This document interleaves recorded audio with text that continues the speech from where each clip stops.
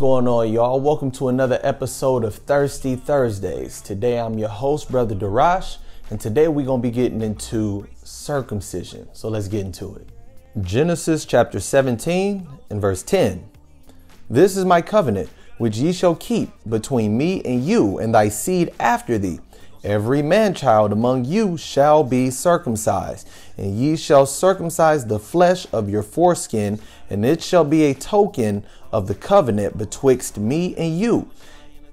And he that is 8 days old shall be circumcised among you, every man-child in your generations. He that is born in the house or bought with money of any stranger, which is not of thy seed. He that is born in thy house, and he that is bought with thy money must needs be circumcised. And my covenant shall be in your flesh for an everlasting covenant. And the uncircumcised man-child, whose flesh of his foreskin is not circumcised, that soul shall be cut off from his people. He hath broken my covenant. So here's where Abraham is actually getting the commandment to circumcise. So here Abraham is getting the commandment to circumcise all of his men, whether they were his servants of another nation, his actual children, people of his kindred. Everyone had to be circumcised that was with Abraham, because it would be referred to as a covenant between them and the Most High. Them physically circumcising themselves showed that they were in this covenant or in this agreement with the Most High. And this agreement would be an everlasting covenant, which is why it said we would do it throughout our generations, or for us and our seeds. Leviticus chapter 12 and verse 2. Speak unto the children of Israel, saying, if a woman have conceived seed and born a man-child, then she shall be unclean 7 days. According to the days of the separation, for her infirmity shall she be unclean.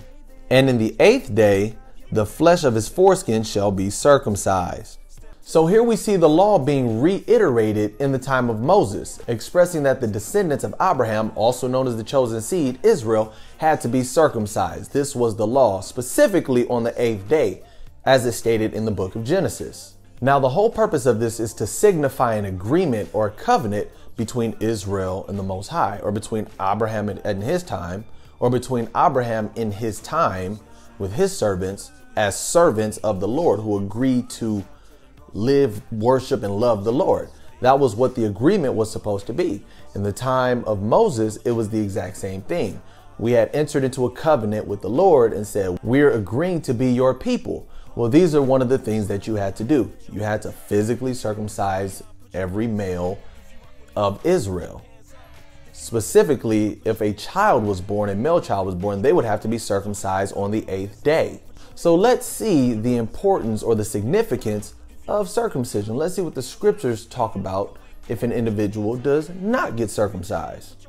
Exodus chapter 12 and verse 48.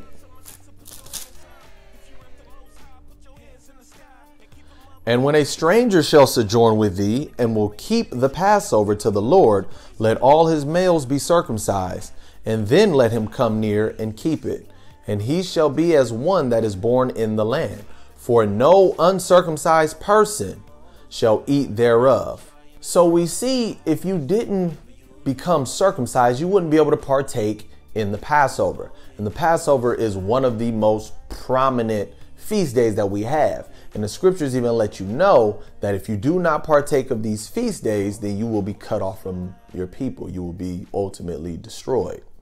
So here we see the significance is if you aren't circumcised, then you cannot partake in certain feasts, such as the Passover.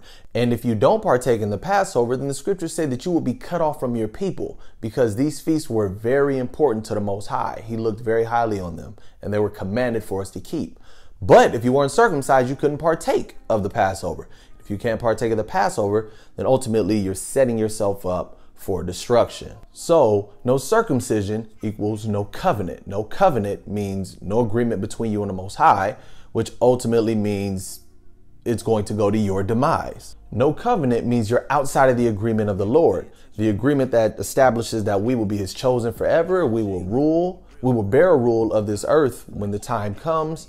And ultimately, it means that there will be penalty or judgment upon you, because there's certain things you can't even partake in, such as the Passover, which is very important to our nation, as well as other feasts. So now we see the purpose of the covenant.